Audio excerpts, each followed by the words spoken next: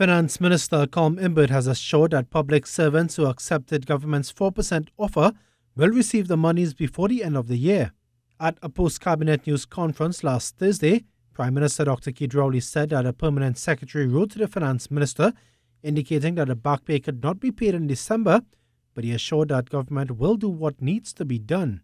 Minister Imbert on Wednesday said the statement by Dr. Rowley was about a permanent secretary at the Ministry of Education.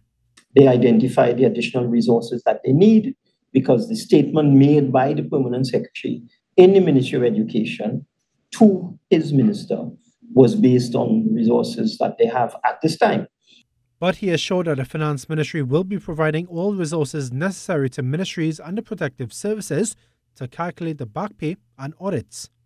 That once everybody pulls together, we will achieve the back pay promise that we made to pay these categories of workers: teachers, prison officers, fire officers, police officers, by December 2023. We're aiming for December 22, December 23, somewhere around there, and some will get before.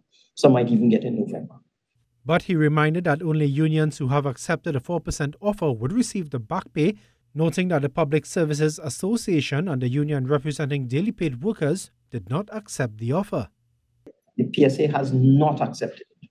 So that I saw a lot of commentary about outside there from clearly mischievous people that the government has reneged on its promise to pay public servants by Christmas. That is not correct.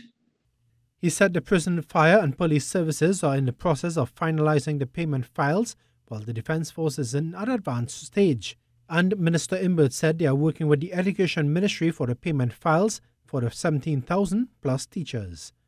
Sunil Lalla, TTT News.